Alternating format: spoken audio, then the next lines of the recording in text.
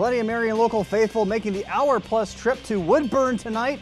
If you don't know where that is, Google it. The Flyers lead 7-0 at this point as we pick it up, 4th and 1.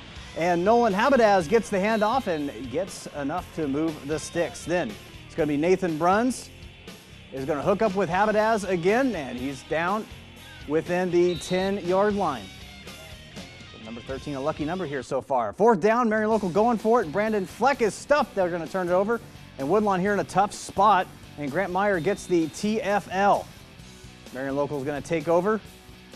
And Bruns, you'll see him here, throws a nice-looking pass right there to Kyle Francis. He's going to take it all the way to the house for the touchdown.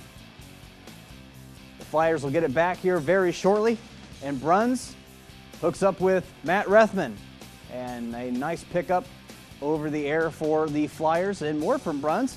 He's going to go right back to Habadaz. And this is a short pass, but it's going to end up with a huge gain.